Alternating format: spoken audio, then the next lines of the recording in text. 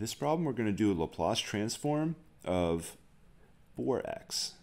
So before we did Laplace transform of just 4, now it's 4x, and this one's going to be quite a bit more tricky, even though it doesn't look bad at first. So I'm using the definition, 0 to infinity, e to the negative sx. Now our f of x is now 4x, so that's going in there. Okay, so how are we going to find this antiderivative? Well, we'll bring the 4 out front first.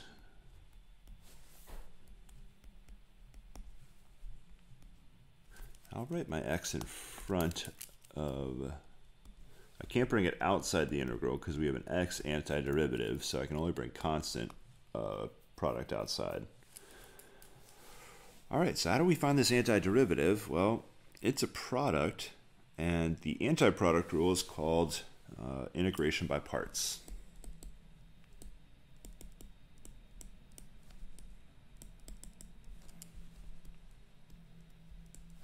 So we have integral u times dv equals u times v minus integral v du.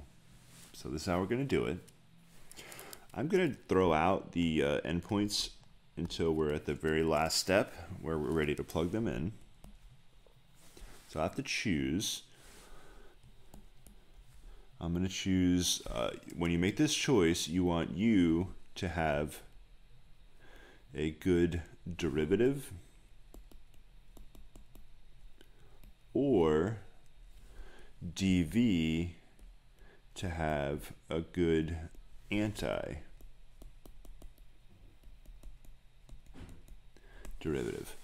Now the exponential derivative of an exponential is an exponential, an antiderivative is also an exponential. So that doesn't have a good or bad derivative or antiderivative, it's neutral. However, x has a very good derivative, which is 1. And therefore, we're going to let x equal u, and dv is going to equal the rest, e to negative sx.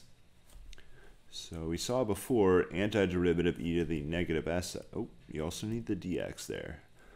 But e to the negative sx, antiderivative is 1 over negative s, e to the negative sx. You can check by taking derivative, and you're going to get right there. And dv is just du, or 1 times du. So we have integral u dv equals 4 integral 4 times uv minus integral v du. And we're going to make all these substitutions, u and v, so it's negative 1 over s x e negative sx. I switched the order a little bit, but that's u, and then everything else is v. So that's uv minus integral v negative 1 over s e to the negative sx du is just dx. 4 times negative 1 over s x e negative sx. 2 negatives, 2 wrongs make a right, so those cancel out. And we have, I can bring the 1 over s outside, e to the negative, it looks like I left out an sx here.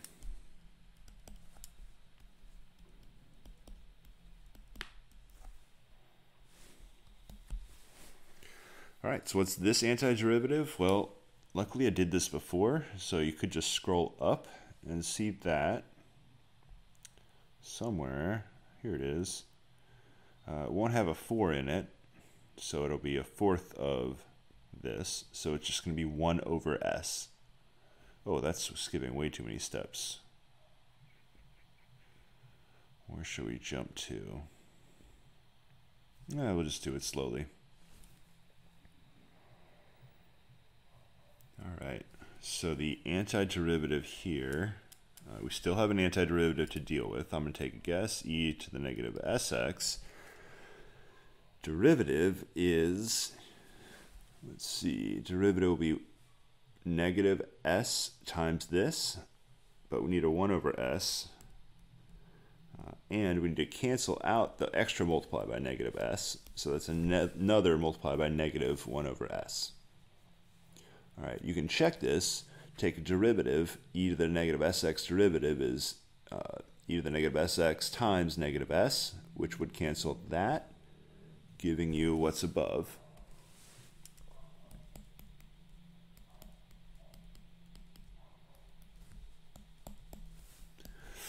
All right, good stuff. We'll just simplify this down a little bit here. So we have negative 1 over sx e to the negative sx plus, and I'm going to write this e to the negative sx as 1 over e to the positive sx. It's going to be minus here. Minus 1 over s squared. 1 over e to the negative sx. Now I'm going to put in 0 to infinity. Remember, these are x right here. These are x values, not s values. So I'm going to factor out and these are both negative. So I'm going to factor out a negative 1 over s. So we're left with x over e to the sx plus 1 over s, 1 over e to the sx. Now we're going to go 0 to b and take a limit as b approaches infinity.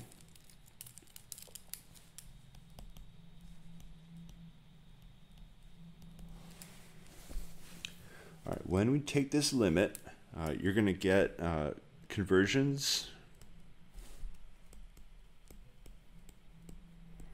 when s is greater than 0, and if we scroll up, that was something I kind of didn't pay attention to at the beginning.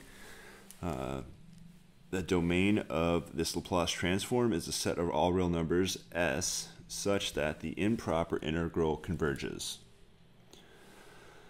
So the reason I need s to be greater than 0 is so that these go to 0 when we plug in infinity. You're going to have one more problem. You're going to get, when you plug infinity, you're going to get here infinity over e to the s times infinity.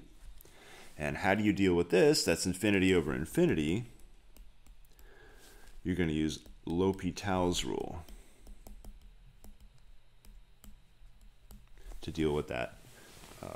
And so you're going to need to deal with that separately by using L'Hopital's rule. And the rest is just plugging in and carefully taking your limit. This is going to work just like the previous problem, so that shouldn't be too bad.